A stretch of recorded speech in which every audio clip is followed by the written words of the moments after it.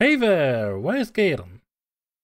Uh, I don't know, touching some grass or whatever. Said he'll be back in a few. Touching grass, you say? This gives me an idea for a theme. Yes, a very special idea. Is it grass? What? The theme, is it grass? No? Maybe? Yes. Yes, it is fine, that's it, that's grass, that's the theme. You need to stop getting this lost in the weeds, Rana. Huh. Well, can't top that, so welcome to Music Arcade. Wait, what? Hello everyone, for this very grass-scented episode of Music Arcade, I'm Ronico. And I'm Eddie, and I'm super effective against water types. Fair one. So, as suggested during the intro, Gaiden is currently figuratively touching some grass. Actually, he's in the middle of the Nevada desert. Yeah, so... he's in Vegas, and if we were to do a theme that was inspired by Vegas, this wouldn't be a PG-13 podcast anymore. Well, I mean, there are some pretty sick casino adjacent themes in video games, but that's not what we're talking about because we came with the grass ID first, and that's what stuck. Pretty much. It was basically an evolution of elemental ideas, our conversation. Yeah, exactly. Because I wanted a broader theme that's open but doesn't give much in the way of, oh, I wish I could have talked about that, and if there's any regrets, we'll address those in the next episode. Well, speaking of things that start unmentioned but are going to get mentioned anyway, I do have, before we get into our actual picks, a couple of honorable mentions, so to speak. You go on. Yep. One is that I really wanted to get a grounded track in, grounded being that Microsoft published survival crafting game, except you're like 1 millimeter tall and in your backyard, and you are amidst blades of grass that are tall as trees. Yeah, it's basically the Honey, I Shrunk the Kids unofficial game, right? Exactly. The problem is that the soundtrack favors way more the sci-fi aspect of it than the grassy aspects of it, so I didn't feel it was appropriate for the theme, but I thought it deserved mention anyway. And the other thing I must mention is that if we're going to talk about some forms of vegetation and grass, naturally you want to talk about weed as well. And I'm not personally a consumer. I don't think, Eddie, you are that much, and if you are, that's your business, honestly. But, I think my asthmatic lungs would kill me if I tried. Right, those! Okay, then. But anyway, this isn't really the vibe we're going for here.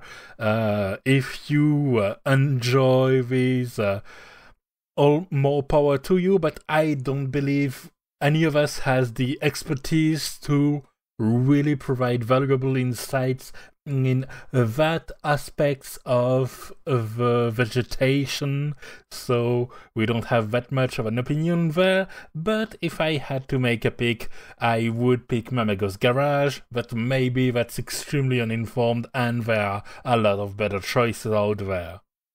Mamago's Garage from Beyond Good and Evil.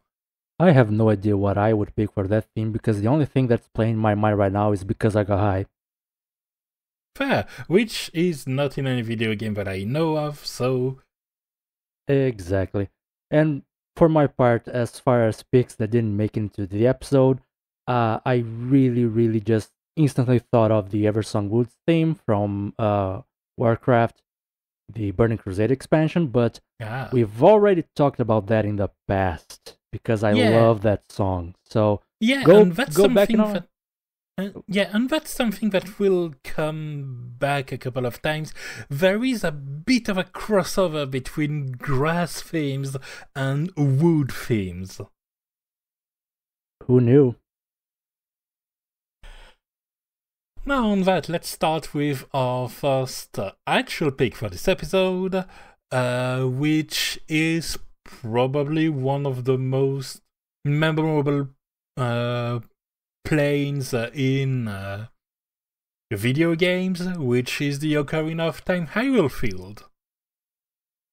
This, I think, pretty much everyone who considers themselves either a gamer or just a fan of games still knows this song, because the N64 is that old that it's not part of the zeitgeist anymore. Everyone is aware of those games.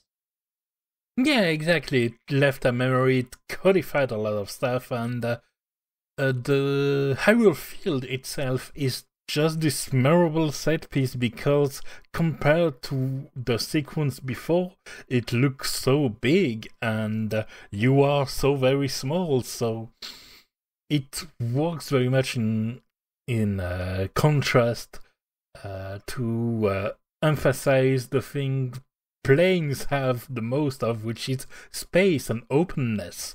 And the music reflects that, although the most noteworthy aspect of it starts right at the hook with this almost cuckoo-like alarm bell. Yeah, I mostly know the song from speedruns, to be honest, because I'm not a huge Zelda guy. Again, as per previous episodes, the last time I owned a Nintendo console was a Super Nintendo.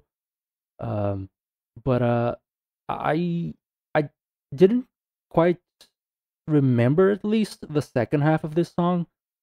I guess speedrunners just go by so fast that you don't really hear that part. Yeah, exactly. Because it gets very ominous for a bit. Yeah, because it's a game with a real-time day-night cycle that's set to 5 minutes, the song being a little bit above 5 minutes. So the later it goes, the closer the dawn comes with its more dangerous monsters, and so they have the track that's calibrated in order to reflect that encroaching danger. So I'm gonna go on a limb here and guess that the cuckoo intro plays early in the morning and the ominous part plays when it gets dark. Very much so. That's an interesting way of going about it. Yeah, like the song itself is almost a measure of time, which is very cool. It's also very interesting because I believe that Nintendo 64 didn't have the capabilities for dynamic music that, like, let's say, compared to Skyrim, which has like 10 different ambience tracks and they just play whichever fits the area and the time of day best. I believe the Nintendo 64 didn't quite have the capability for that, so having a single track that plays the entire day but is timed to play specific sections at specific points in time, that's a fascinating look into the past of gaming as well. Yeah, exactly. They're finding ways to make do, and clearly they did a few things right, given, again, how much this mostly plain field leaves an impression. I believe an impression it took them until Breath of the Wild to recapture. Yeah, I think this is up there among the most iconic Zelda tracks. Obviously, I would say the most iconic is the Overworld track from the first one. But this is also instantly recognizable and, of course, very pleasant. Exactly. And this pleasantness, I feel, is a nice way to tie back into the theme of this episode, because it's ultimately relatively welcoming. There is that looming danger in the end, of course, but planes have this reassuring openness. You see things coming, you know what to expect, and you're free to roam around and to follow the path you want. Thus, this subtone almost of this sensation of freedom the track conveys. I'd say it also has a sense of playfulness, not as much as some other tracks we'll bring up later, Yes, but it has a sense of playfulness that fits how at the start of the game you're playing as the kid version of Link. exactly. Just rolling around and enjoying the wilds. Rolling around and bomb skipping if you're a speedrunner. Of course. But yeah, it's an icon for a reason. Like it's such a part of the zeitgeist that it's hard to even think of things to talk about regarding the song, to be honest. True enough, but I think we've covered a fair bit, so let's move on to the next, which is a Nintendo game that you picked. Yeah, so remember when I said the last time I owned a Nintendo system was the Super Nintendo? Well, I lied. I had a Game Boy Color. I can't believe you did that. Oh well. So yeah, Pokemon Gold Silver Crystal, Azalea Town. Like as soon as I first got into Azalea Town on my first playthrough, the theme for the town just got stuck in my brain and has been living rent free for the last 20 years.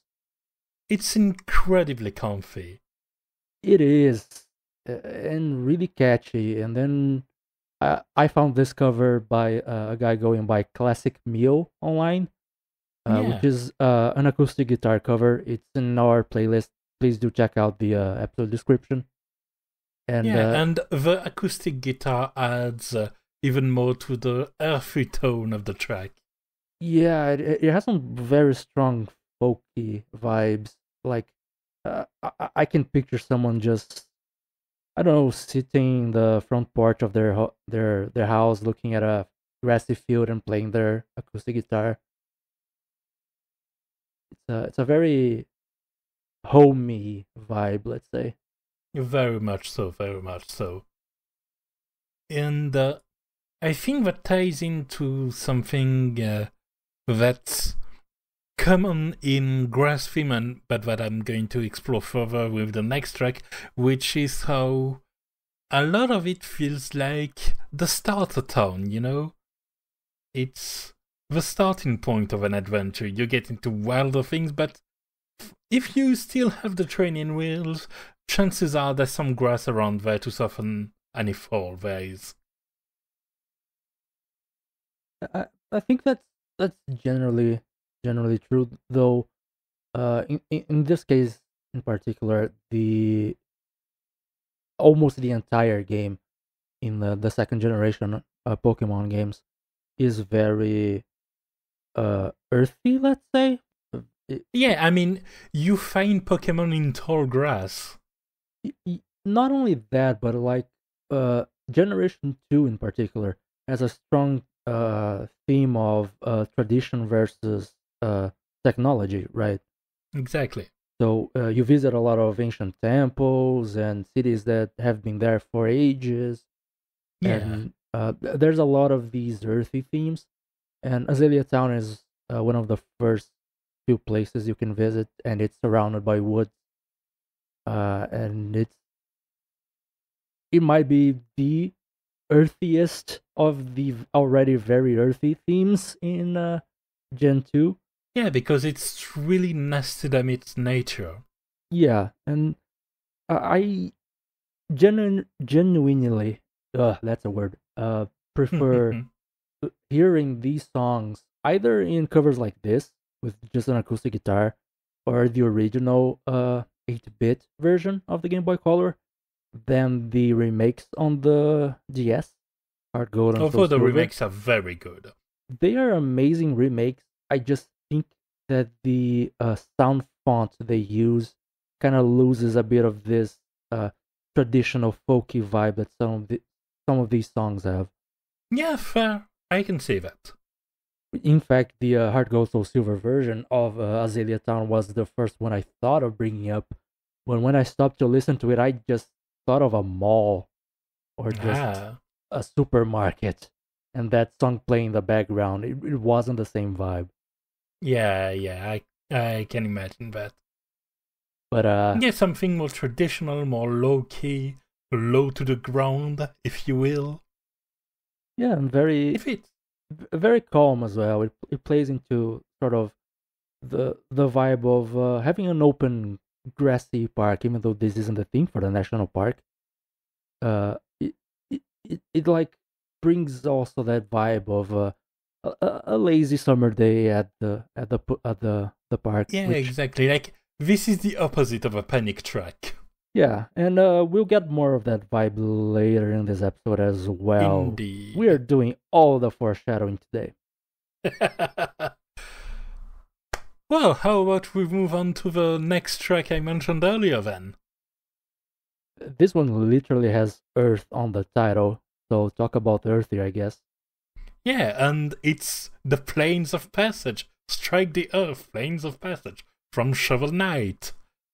And yeah, I brought this track in particular because it's probably the least grassy I brought up on a purely musical level, but it's more about the associated qualities, and in particular the first level or tutorial level almost nature of a lot of grassy environments and plains in particular, which I feel is very well represented by this track, in contrast to the more comfy nature of it. This one is a call to adventure. Yeah, I was gonna say this is probably the least grassy, quote unquote, song in our Yeah, episode today. it's more about what comes with it. It Yeah. deals with the baggage.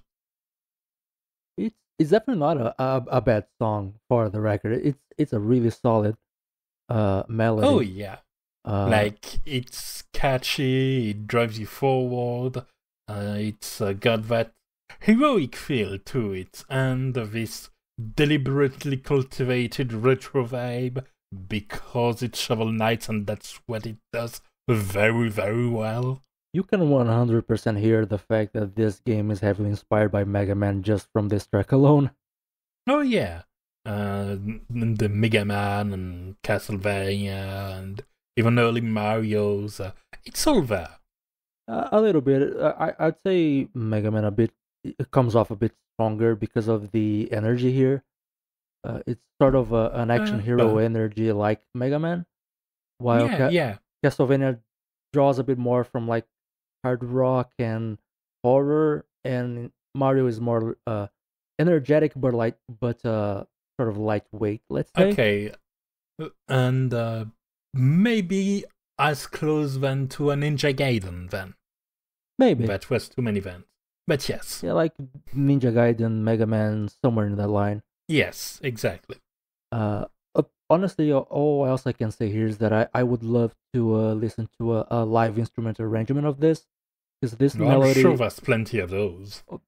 I'm sure there are. But the melody here, it's already very cool to hear in 8-bit, an 8-bit sound font. I would love to hear it with full live instrumentation. It probably sounds amazing. Because it's not an overly simplistic melody. A lot of composers, when trying to copy the 8-bit style, end up with something that is that is extremely bleep bloop. Yeah, if that makes any sense. Overly simplistic. Yeah, but this one is, if it feels rich, it feels like you can rearrange it. It feels like the track you like that's been remixed for 20 years. Yeah, it's like if you go back to and listen to, say, Mega Man 1 soundtrack, this is how you remember the Mega Man 1 soundtrack sounding like when you were younger. Yeah, and that's this game's brand pretty much. They just did an amazing job. What else can we say? Indeed. But yeah, I just wanted to really drive forward that appeal of that call to adventure, this starter level vibe, and this just conveys it so nicely along with this whole nostalgia vibe. But I definitely see that using the original, it feels less grassy because the sound font used means there isn't this natural tone that one might not naturally associate with grass. Yeah, I can get that. It isn't something that like grass wouldn't be the first thought that would come to my mind upon listening to this, but I can definitely get the let's say the artistic interpretation from it. It is there. It is there. Indeed. Now then, let's move on to the next track. What do you have for us? Yeah, let's go with something that is definitely very grassy. Forest of Fairytales from Divinity Original Sin. But did you just bring a forest track to a grass episode? There's grass in the forest. There's a lot of grass in the forest. Touché. But honestly, this one, despite being called Forest of Fairytales, makes me think more of like a clearing in the forest where I see the god Pan dancing around.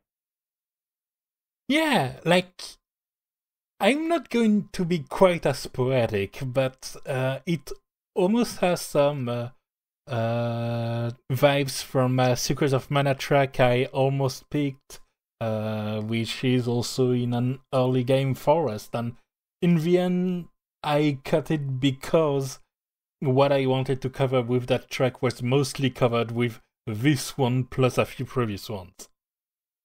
Yeah, I mean, to be clear, I am not sure where this plays in the game because I haven't played the first original Sin game in many years at this point.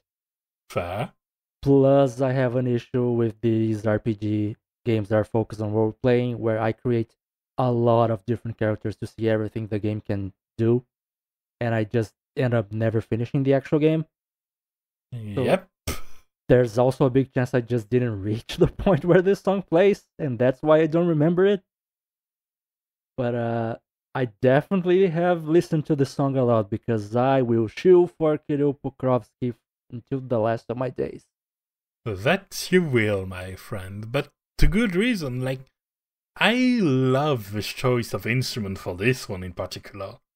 Yeah, I think what I love the most on this one is how it sounds like a folk song, and while it does bring to me specifically to my mind brings the image of a Greek god that is Pan.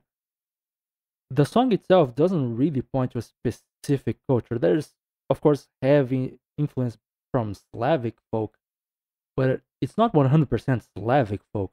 It is the folk of a fictional fantasy world. Yeah, exactly. And there's this flues in particular, of course, that drives things forward. But overall, the song remains low key enough that it doesn't go fully into like a festival theme that would be more urban in nature.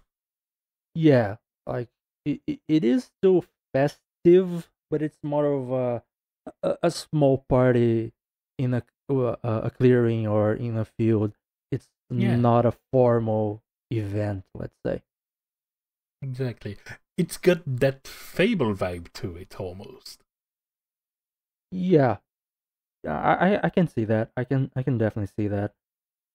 It's honestly, it really makes you feel like if you are just really just listening to the song, it really gives you the vibe that you are listening to something from a fairy tale, as the name says. Yeah. That name certainly is pretty straightforward. Forest of Fairytales, yep, checks out. Yep. And that is not the only song we have from a Western game set in a fantasy world with a very straightforward title, is it? Well, no, it isn't, because we have from Heroes of Might and Magic 4 the Grasslands theme.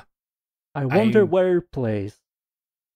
I think it may have another name, I'm not 100% sure, Yeah, I tried Um, looking in at the soundtrack on VGMDB. That's the video I game was music going to do database. just that actually. One moment. It it is probably the Terrain Dash Grass song from the soundtrack available on the GOG version of the game. The actual original soundtrack Correct. for the original release has no song with the same title. We might end up doing some post-recording research to make sure there is not a secondary title for the song. If there is, There is, because there are on VGMDB two soundtracks.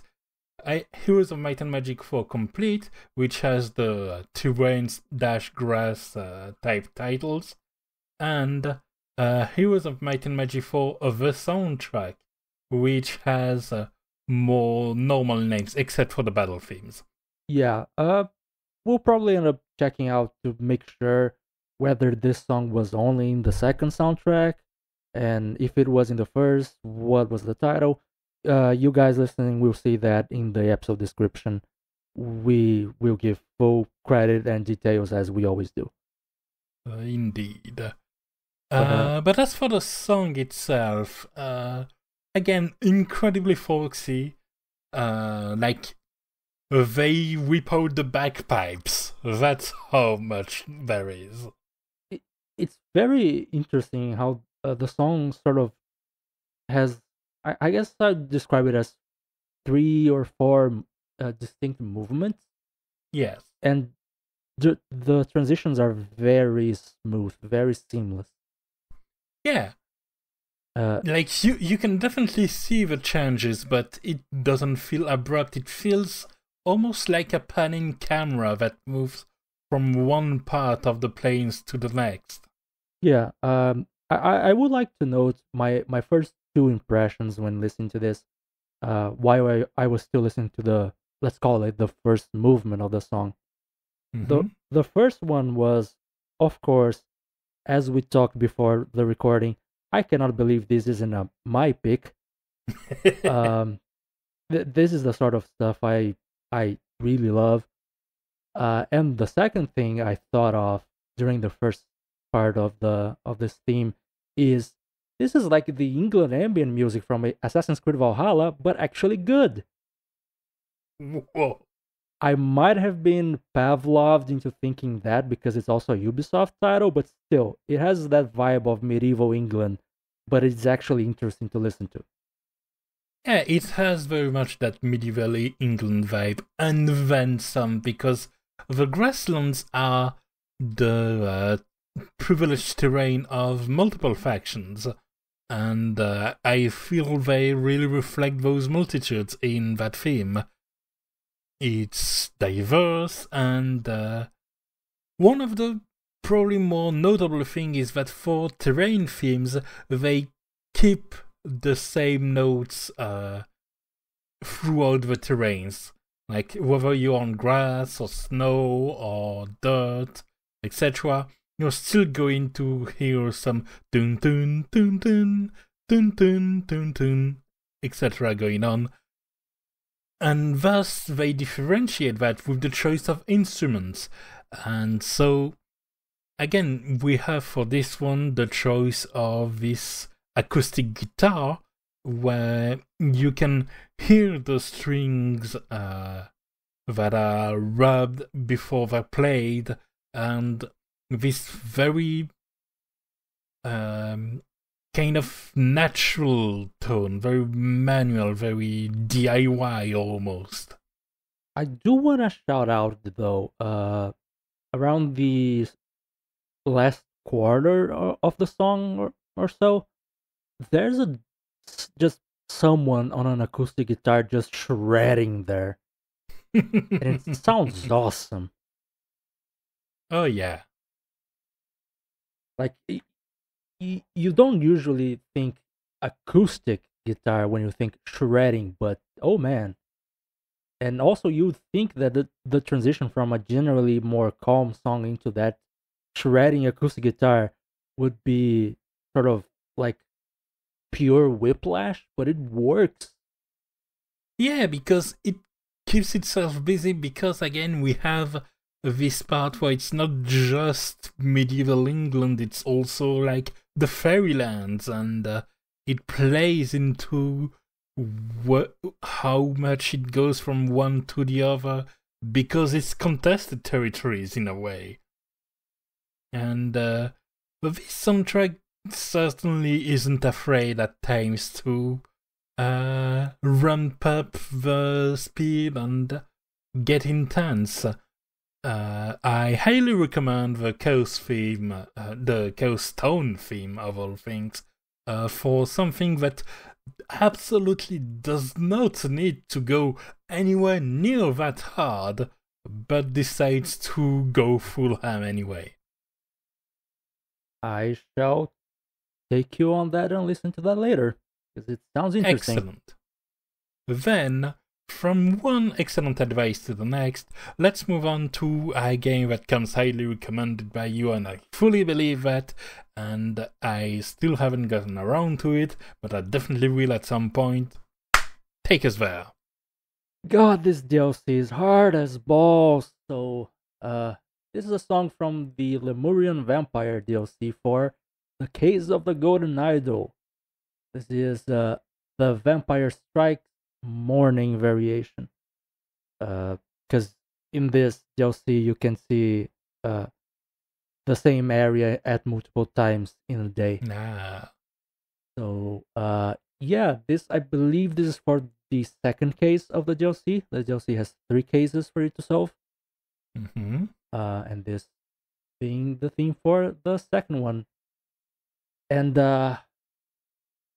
I've compared this fairly recently. I think it was December of last year. I compared the DLC soundtracks to the Dead Can Dance music. Yeah. I'll just read my notes verbatim here real quick. Dead Can Dance called and they want their mix of electric guitars with neo-folk music back. Or maybe, given that a vampire is reportedly involved, we could call that the Undead Can Dance. But yeah, it has that mix of sort of gothic rock-esque guitars with neo-folk. It's very mystical. It's very intriguing. Yeah, it definitely has that sense of foreboding that you want in a detective game, which kind of makes it feel in this case like you're in a very dark jungle and you don't know what's around the corner, which is a bit ironic because the jungle for this one is kind of small because it's a small island. You mean you put a jungle theme in a grass episode? There's plenty of grass in the jungle. I can attest to that because I live near a lot of jungle in Brazil. This is even funnier when you know what pink comes next. Yeah, pretty much. Anyone listening, you'll get it in a few seconds. Just wait. But yeah, the Vampire Strikes Morning. I'd say of the variations on the song, the others are a bit more ominous because either the vampire has struck or it's straight up just darker around the environment. Yeah. This one is early in the day, so it still has more of the jungle vibes. Mm-hmm. Before the guitar love the percussions in this one. Oh yeah, like I do want to incidentally, as we're talking, shout out that the composer has this on his personal Bandcamp. So if you want to support a composer directly, do buy it from him. Yep. But yeah, this man has done some amazing work. I'd say I often talk about this, and I've mentioned this previously in this episode, how Kirill Pokrovsky had this solid ability to create music that feels like true folk music from an actual folklore, but from a fictional world, not the real one.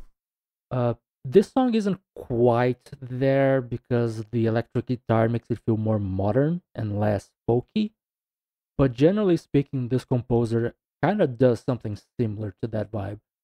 Uh, of course, it has always some sort of ominous element that m- makes it diverge a little bit from that fully folky vibe because it is a detective game. But Of course. you can kind of, while listening to songs like this one, you can kind of imagine like this this son of a bitch biker on my window. You can kind of imagine this folky I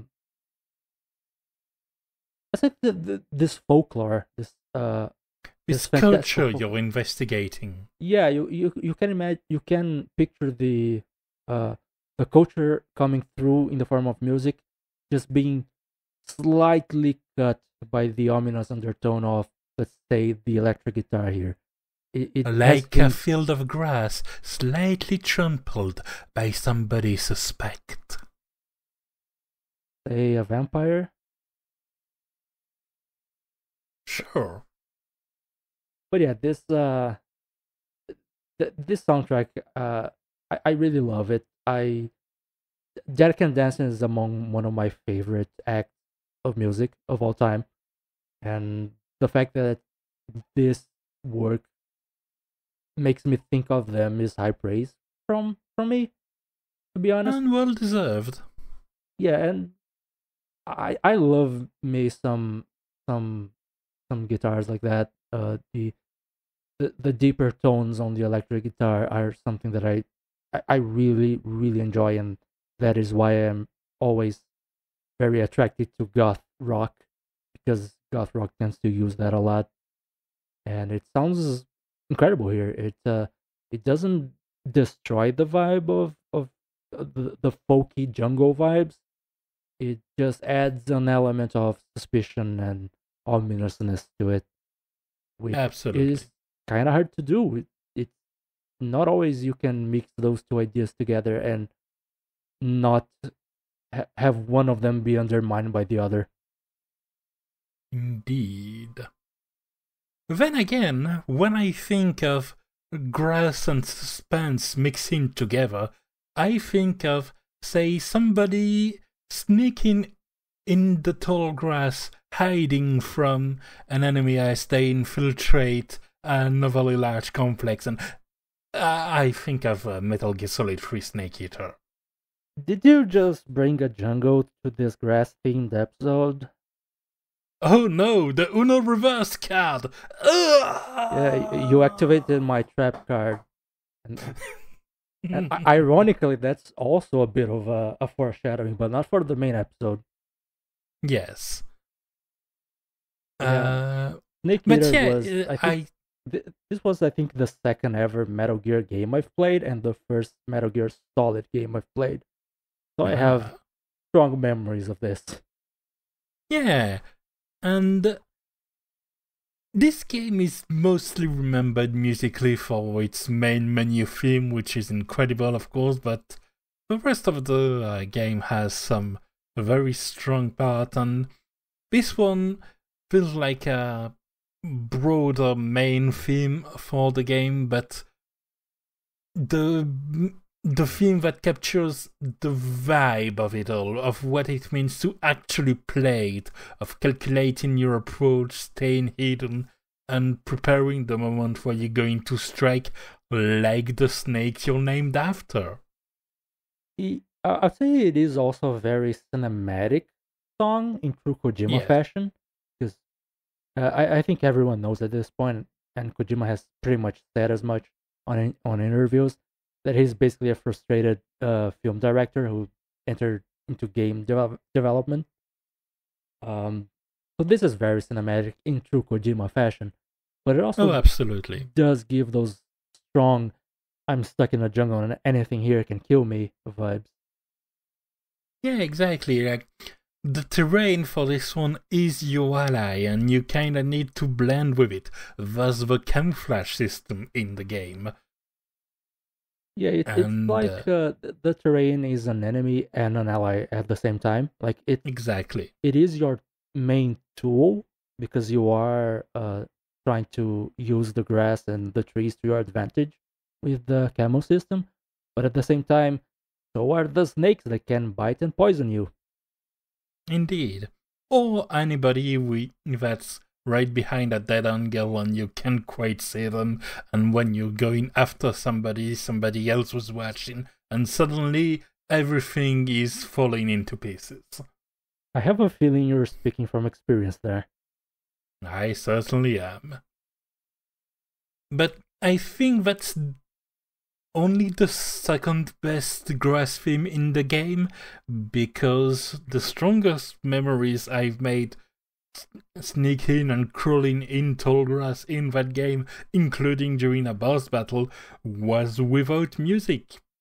Because you both want that clarity to be able to follow the sound cues, and it just is a nice and frankly economical way to reflect the tension. Like, the fight against the end wouldn't have that weight if it had an epic swelling music along with it. Yeah, I think a good way to illustrate that vibe is by comparing it to the Hitman games. I'm Yeah. not sure we've talked about it too much in the podcast itself. I definitely know we've joked about it off the podcast about how Hitman is actually a puzzle game disguised as a stealth game. It absolutely is. Yeah, you can easily like follow and the NPCs. You can see the entire map. You can see which disguises get you where and all that stuff. So you have a lot of time and a lot of space to see things and play with the puzzle while trying to solve it. Metal Gear, at least for this entry, not every entry in the Metal Gear game franchise is fully stealth game, but this is one of the more hard stealth entries in the franchise. And games like this, they are very there's a huge snowball effect if you try to experiment too much. You either get things done right or you fail. Yeah, pretty much. And I thought where you were going with that Hitman parallel was, again, in regards to silence, and how in Hitman you start without much in the way of music unless it's diegetic until you've accomplished your task, at which point you have a music as you make for the exit. Because at this point the concentration can be afforded to be let go a little. Yeah, there's definitely that a little bit, but also in Hitman you do have a lot of diegetic music usually, like taking the World of Assassination trilogy for example. One of the very first maps has you in a fashion show with very Yeah, loud music. In a more and again, hardcore, it in can a be used as sound cues to camouflage some of your actions.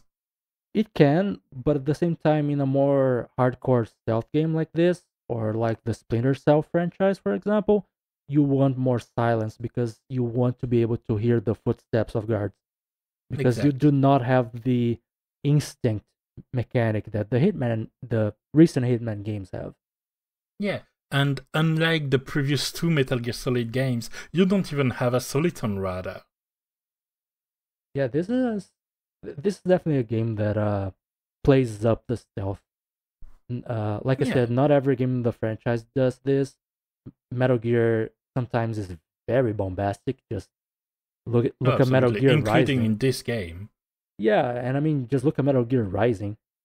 Like Yeah, but that's that's in a this special case. that's in the same franchise and still fits the world. So you can see how there's room to be bombastic. But Yeah, but the core when it gameplay comes loop, to sneaking for this one, it feels right at home there in the mud on the grass. yeah, it's the core gameplay loop of this game outside of the bosses, and songs like this are pretty much the only ones that can kind of fit what you're doing. I'd say. Yeah, Though you do want more silence usually, which is a shame because the exactly. music is good. Oh yeah, no doubt, but sometimes you have to know about restraint to make things work. Yeah, as a final note from me on this song as well. Uh, Metal Gear Solid 3 is known for being sort of the the big spy thriller of the franchise because it's set during the Cold War and your enemy is the Soviet Union. It has a lot of inspiration from the 007 movies, down to the Yeah. Snake Eater theme being very Bond esque of a theme song. With some Rambo thrown in there. Yes. Uh, so this song, it probably wouldn't surprise anyone that around the second half of the song, the strings kick in and you get a very strong spy thriller vibe from the strings. Yeah, absolutely. Kind of wouldn't have been Metal Gear Solid 3 without those. It is still tactical espionage action. Yeah, the word action is there for a reason. And the word espionage. Yep. And the word tactical too, if you're a better player than me. And if not, you can always play the Ape Escape minigame and have a good time anyway. No, I never played that one actually. He tried and was terrible at it. So, moving on from that old shame, how about we talk about some quintet game? So, remember when I said earlier that the theme of a song that feels like a lazy day at a park would come back? Well, it's back. Evergreen from Terranigma. And it gives off very strong lazy summer day at a park vibes to me, especially the cover that is in the playlist for this episode. Yeah, but at the same time, you've kind of earned that day, even what you do in the game, and that you make those grasslands happen from nothing. Yeah, I think it's worth giving a quick look on how this game plays because Terranigma isn't a very well known game. So until the final act of the game, the first I think 3 or 4 acts are focused on basically the idea that you resurrect part of the world and then you go there, destroy the demons that are infesting the place, and return it to the natural state of things. And I think some of the demons actually, once you defeat them, their soul returns to the natural world while they become one of the characters in the safe hub. Yeah, I think that happens. That is sort of a running element in the unofficial Quintet trilogy. That is Yes. Soul Blazer, Illusion of Gaia, and Terranigma. So I believe there's that here as well. But yeah, in this case, what for this song to play, what you've just done is you've returned flora to the world, and you've destroyed a demon that was infecting that flora and stopping it from growing. And so once you defeat that boss, you are put in a sort of a glade in the middle of a forest, and this You've song is earned playing. that grass. You have earned that grass, and that sounds like we are smoking weed. But yeah, it's definitely a very vibey song of let's calm down. Vibey and vibrant, in fact. Heyo, you're not wrong. No, but really, it has this very vivid aspect to it. It does. Honestly, this soundtrack in general is one that a lot of people sleep on, in my opinion. And I mean, the fact the game didn't come natively to the West probably didn't help. yeah, it got released in Europe, if memory serves me well, but it was a limited release, and it didn't go to the US.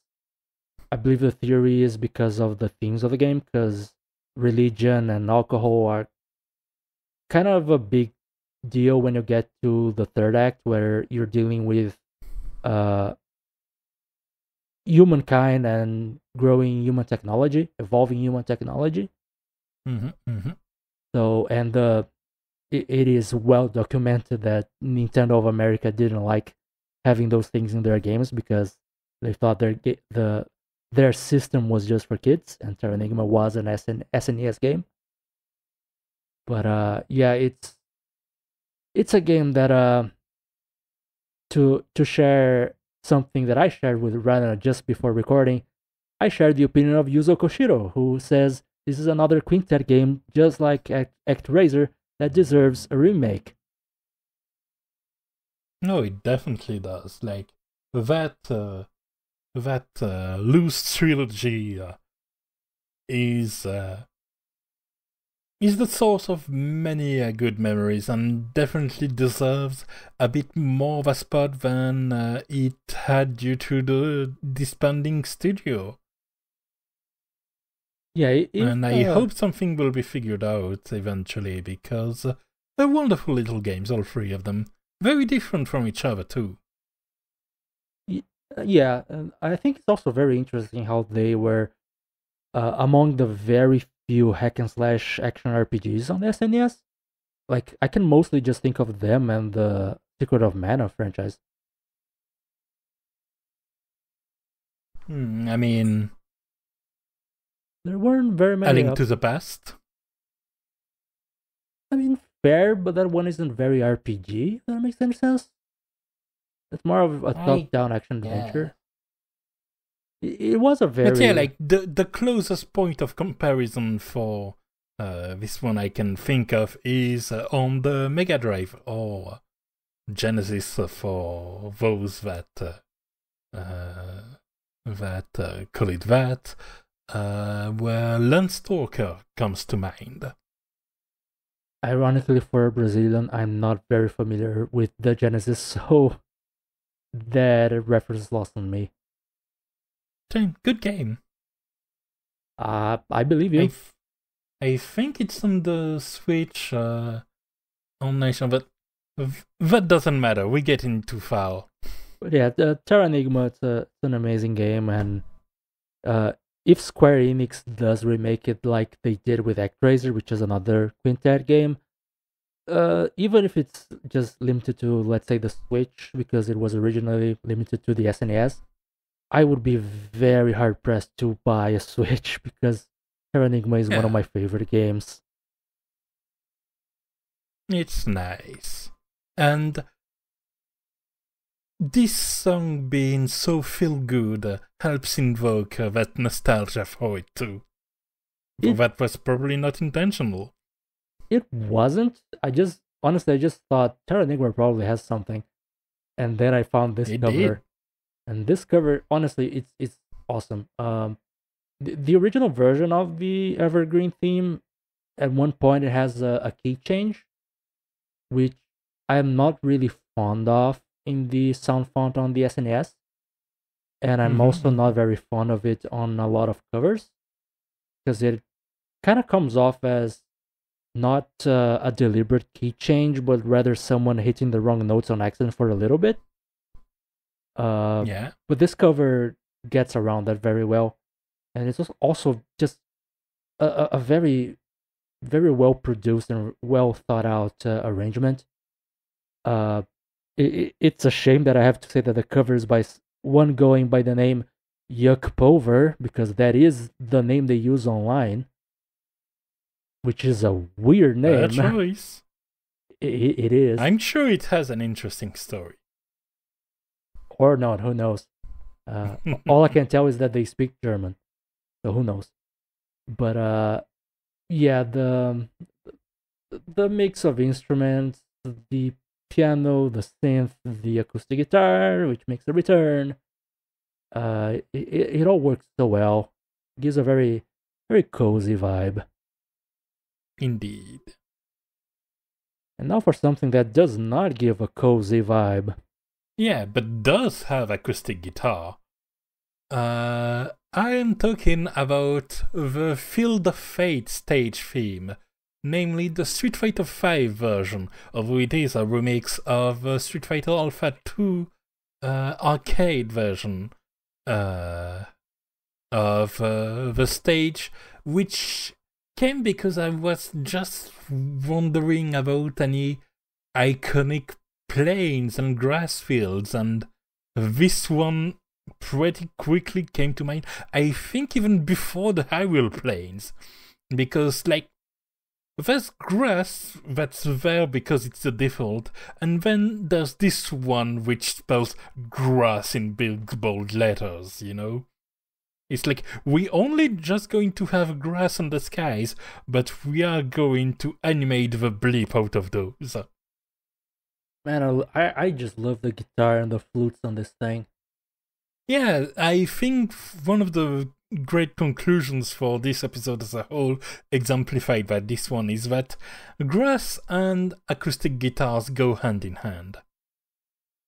As do grass and flutes, honestly. We haven't. Yeah. We didn't have that many flutes on this episode. I think it was mostly this and Heroes of Might and Magic in the end.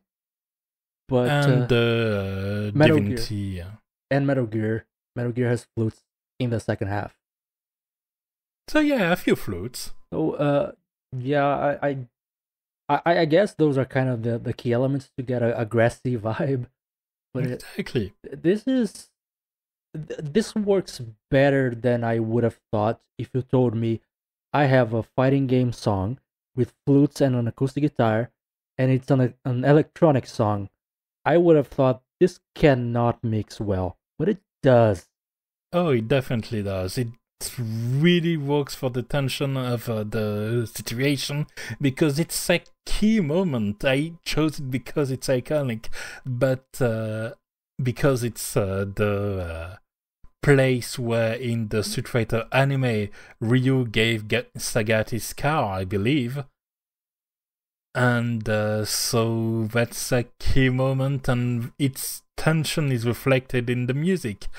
It's one of the ways it really sticks in your head as well is by the simple fact that it's in 3/4. So it has this hurried feeling to it, which I really like, in particular because I didn't want Grass theme to just be cozy theme. I wanted something more active, and I'm really happy this was there and fit the bill so perfectly. I think it's also interesting to contrast this to the Shovel Knight song, where both of them are very energetic songs in grassy areas, but Yeah. this one still has the grassy vibes with it. You can But what it doesn't have was explicitly why I brought the Shovel Knight track 4, which is that it's not a first level song. Instead, it's a conclusion, a destination. Oh yeah, no, I completely understand the choice, and definitely not fighting against that. But it's interesting to see that these different approaches, because Shovel Knight is more focused on the action and on introducing you to the game, more or less. Exactly, yes. While this one is more focused on making sure the identity of the background sticks in your head in the song as well. And the tension of it. Yeah, it's one where they definitely were looking more at the stage, as one does for stage themes in fighting games, than they were looking at, say, where the player was at in their journey. Which exactly because a part of it, especially in the choice of instrumentation, because it's a remix, is that it evokes a bit of that nostalgic feeling because it's a remix of a stage that existed previously a fair amount of time ago. So it hits that string of nostalgia with the string of the guitar. Was that on purpose? That was a spur of the moment thing. Nicely thought out. Thank you. But yeah, this as with the vast majority of Street Fighter themes, this is a bop. Yeah. It doesn't go too hard, but it goes enough to justify it being a fighting game song. it's just it has a way to make itself comfortable in your head, and like, I live here now. I can see that. That is basically what happened with the Azalea Town theme from Pokemon Gold Silver Crystal. It lives in my head kinda. now. Exactly. The main difference being that one came with fuzzy slippers and the other with I don't know, boxing gloves, I guess. Did you just say one came with fuzzy slithers? Slippers. Oh, okay. Because now I'm thinking of a fuzzy Mind Flayer because I've been playing Baldur's Gate. Well, tell us more about that in Music Arcade, no playing.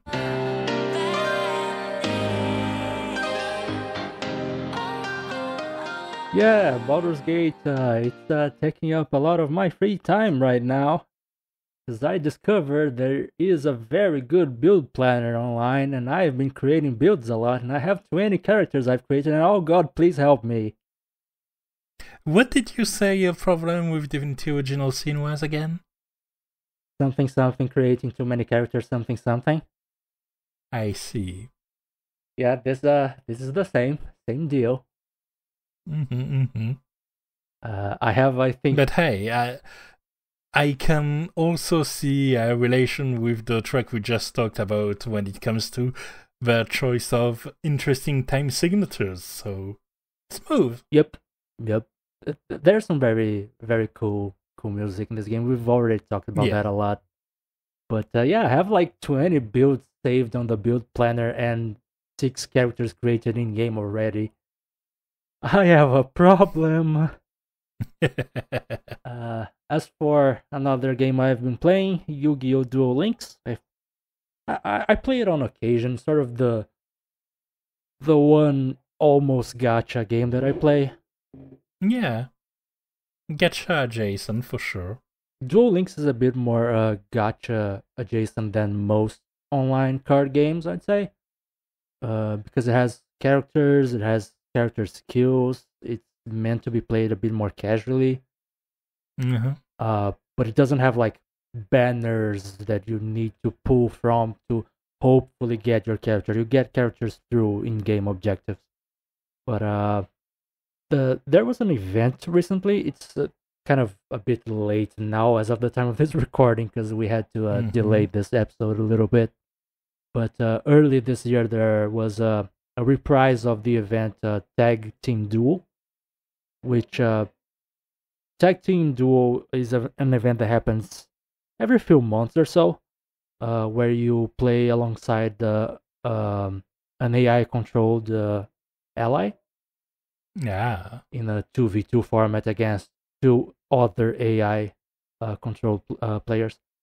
And for some reason, the Tag Duel event has music that goes so hard. Everything else in the game is either very calm and pleasant, or if it's a bit more ominous or more rock-esque, it's just because it's trying to get the vibe of the anime series it's representing with the character. But in this event, every single time this event comes up, this is I think the 3rd time I played during a Tag Team Duel event. Every time there's a couple new songs, and they always are some hard rock stuff that goes harder than you would expect from a collectible card game made primarily for mobile devices. Tag Team is where the rock is. Got it. Pretty much. Like, it is insane how this comes from the same company that is letting Metal Gear and Castlevania die. The Yu-Gi-Oh games currently available, Duel Links and Master Duel, they both have some incredible production value in the soundtrack, and that's great. That's absolutely great. And if you're gonna make good money, might as well make them with good games. Pretty much.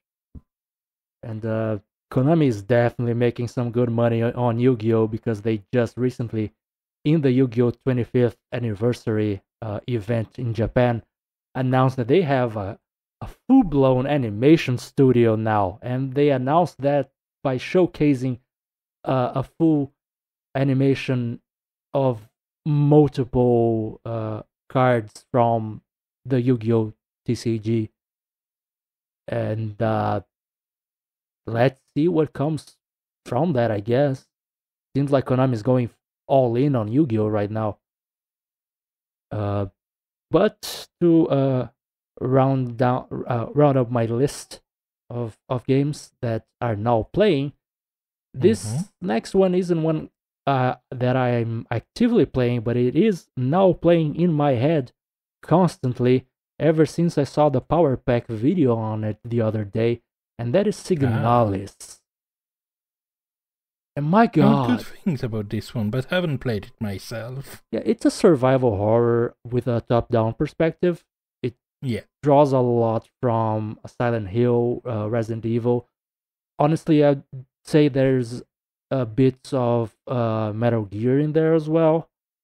All with a sci-fi tinge, of course. Yes. Sci-fi. I'd say like the aesthetic is sci-fi, the plot is eldritch horror. Yeah. But it doesn't have like it doesn't have tentacles, it doesn't have Cthulhu, it's just that you are an insignificant part of a world that has things with just huge powers that can manipulate reality like it's nothing. And for the first time since my teenage years, I want to play a survival horror game because I am just so fascinated by this thing. Great. And the soundtrack is amazing. It has this mix of songs that are pretty much industrial, as in the genre of industrial music. Very abrasive, very hard on your retake that. Very hard on your ears. And alongside it, it has a couple classical pieces. I think they're technically from the Romantic period, if memory serves me well. One of them is Swan Lake, and the other... Wait. Retake one of them is Swan Lake, I'm thinking. One of them is Swan Lake, and the other is Serenade from Franz Schubert. And then the rest of the soundtrack is basically neoclassical. It sort of takes that Silent Hill idea of safe spots have more ethereal vibe music to them. But and that ethereal nature, given the weirder part of the game, is definitely intentional and heavy and meaningful. Yeah, and I'd say the main difference there between the two approaches is that Silent Hill, it mostly reaches that vibe with more synths, I'd say. Like it goes straight up ethereal sounds, sounds that just would not naturally exist. Yeah. Your good old... Yeah, something like that. Signalis does have those sounds, but it mixes those with pianos. Particularly the song that's on the playlist for this episode. It's in German, Die Toteninsel. It's one of those songs. It is so good, so pleasant. And it's stuck in my head. This one and the song The Promise, which is basically the title theme for the game, those two are stuck in my head forever. I can't believe I want to play a survival horror game. I have anxiety issues. What am I doing? But yeah, that's basically my list. All right. On my end, I mostly split my attention between two pretty substantial games. First, during what I would call the before times or the waiting period, I played a fair bit of Palworld as it released, and for once got into the big Flavor of the Month game. Who'd have known? You're one of the cool guys. Yeah, for once, incredible. And yeah, it's strange because this game is, on the surface, when you look at each individual element, it feels mid. It has no right to be outright good, but at the same time, the way those systems that seem like they would not work together have been made to work together make the game as a whole feel more cohesive and more interesting than it should be on first inspection. Yeah, I think I've heard more or less that opinion coming from other people I know as well, particularly some members of my Destiny clan.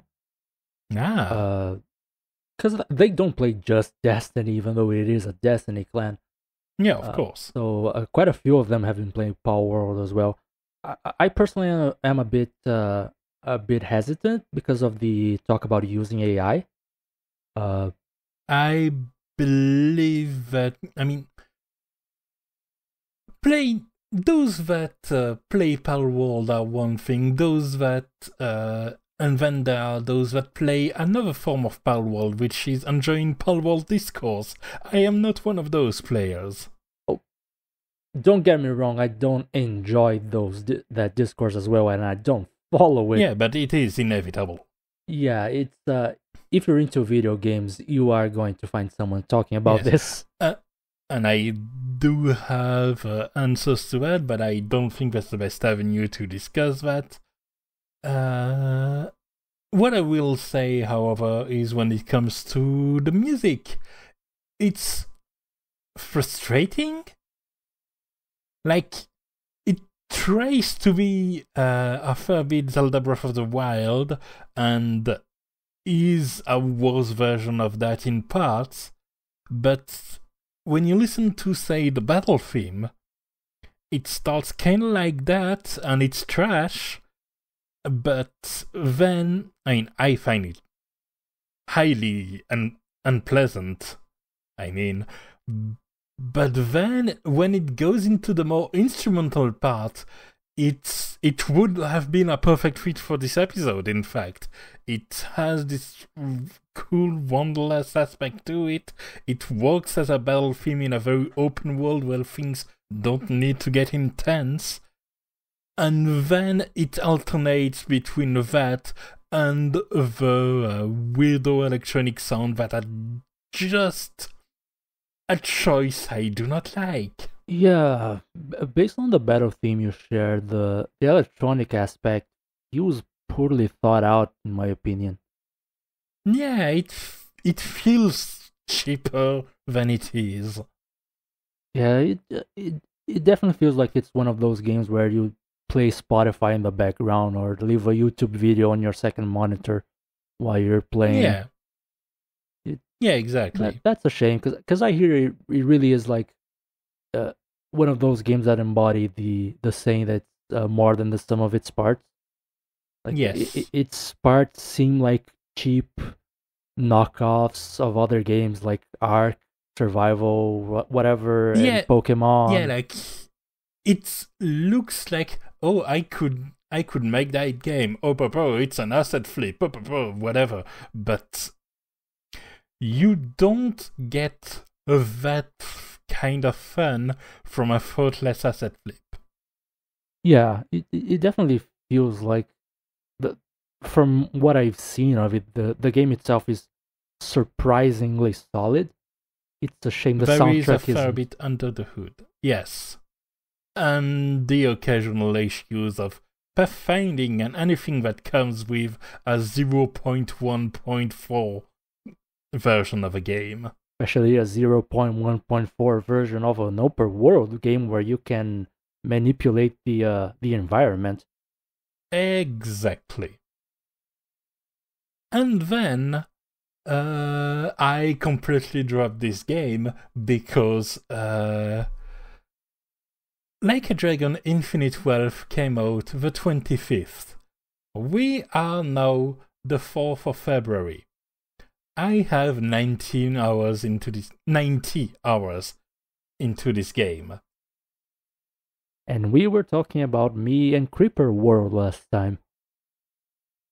I like Infinite Wealth a lot. I'm obviously not going to get a lot into it because one, Garen hasn't played it yet because he's on his trip, and two, we have a podcast just for that.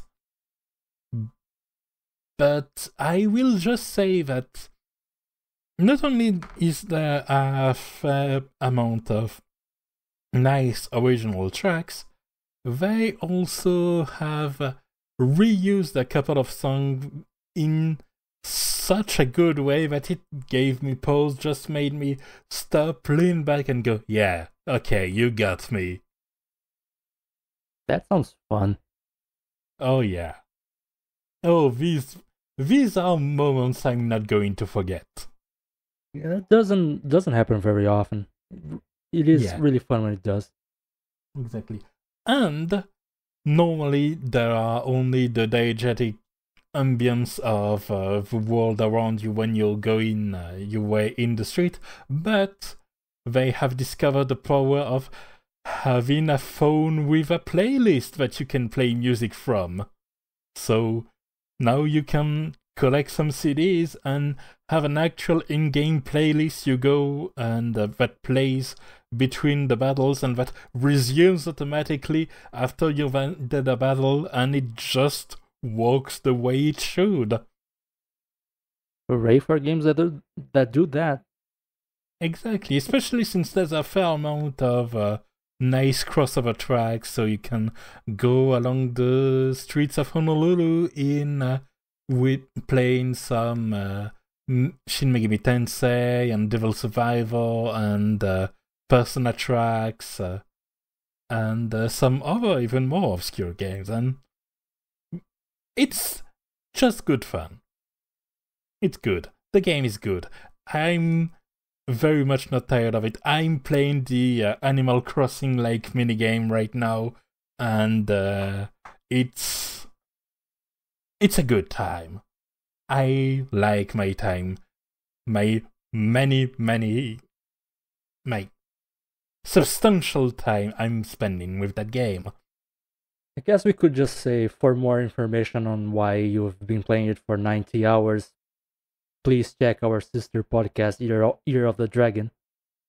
Yes, towards the Year of the Dragon, although we will have attained it by the time we come around to this episode in particular, since we need Galen to get back, and by the time we'll record, I think the recording for the next episode will be on the Lunar New Year, and then that won't even be this episode yet, because we still have The Man Who Erased His Name and the Kaito files that we'll cover in that episode, and then we'll cover that for the next episode, which should be in March, and there'll probably be one in April too, because it's a big game, and we'll have a lot to talk about, and we don't want to get stuck continuously for like 10 hours, although I definitely have the endurance to play the game. I might as well talk about it, but... In other words, anyone listening to this, you guys have time to catch up on that podcast. Yes, indeed. But when it comes to this podcast, we are drawing to a close. Thank you all very much for watching or listening, or however you're enjoying this podcast. Don't forget to check the description for any information regarding how to contact us, or the composers, and other information related to those tracks, and a link to the playlist we have on YouTube to have a listen to the tracks we are talking about. We are not integrating those directly in the episode to avoid any liability problems and to have the episodes themselves track when it comes to copyright and those kind of tricky stuff. This is always the case, but it's nice to reassert it sometimes. And on that, we will be leaving you all until next episode. We'll see you next time. I've been Ranakel, you've been Eddie. See you next time. See you next time with 50% more hosts.